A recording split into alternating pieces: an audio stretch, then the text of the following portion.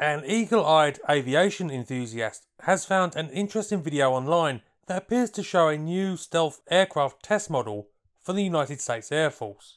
The 7-second video, which first appeared on TikTok, shows what appears to be a mock-up of a new stealth aircraft being moved on a semi-trailer around a facility.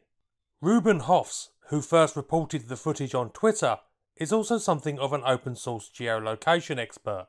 He was able to narrow down the location to Lockheed Martin's Helendale Radar Cross-Section facility.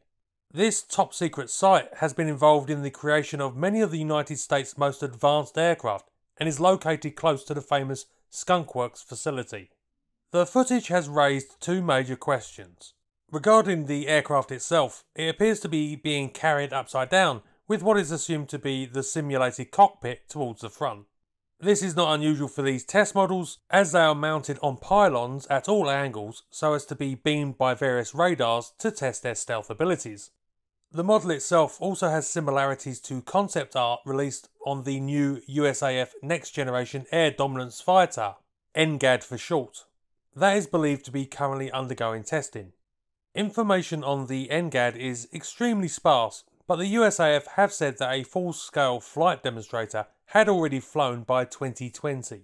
The Chief of Staff of the USAF, General C.Q. Brown, also stated on a video conference in May of 2021 that the NGADS is planned to be the primary air superiority aircraft of the service in the not too distant future. Of course, aviation writers being nosy buggers by trade, one couldn't resist poking the bear on this mysterious model.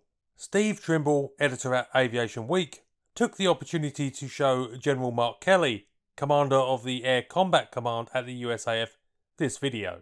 As he put it, his immediate reply was that he had no idea what it was, and then he took my laptop and stared at it for about 20 seconds. His expression, in my opinion, was somewhere between confused and impressed. So we aren't going to get anything out of the United States Air Force by the sound of it, which is hardly surprising. Whether this model represents part of the testing program for NGADS, an entirely new aircraft under development, or just a concept for testing new ideas, we can only speculate on. But what does need to be addressed is the problems that militaries all over the planet are having with people posting stuff online. This is hardly a new issue, but it is getting kind of silly. After all, if an intelligence service managed to get this quality of footage inside a top secret facility of a brand new weapon system under development during the Cold War, say, that'd be considered an absolute coup. It would be medals and champagne all around. Now it's just some dude posting stuff online. Of course, it could all be some 500 IQ level stunt being pulled by US intelligence to freak out hostile nations. And no doubt that idea will find plenty of currency.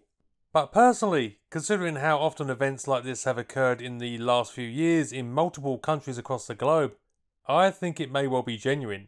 Open source intelligence has become a huge asset to intelligence agencies, journalists and researchers. In places like Tigray and Burma, it has become the primary, if not only way, for outside parties to monitor the situation. But it has also become a massive security issue for those wishing to keep their activities in the shadows. And so, I suspect quite a few people are going to get general-shaped boots inserted firmly up their posteriors over this.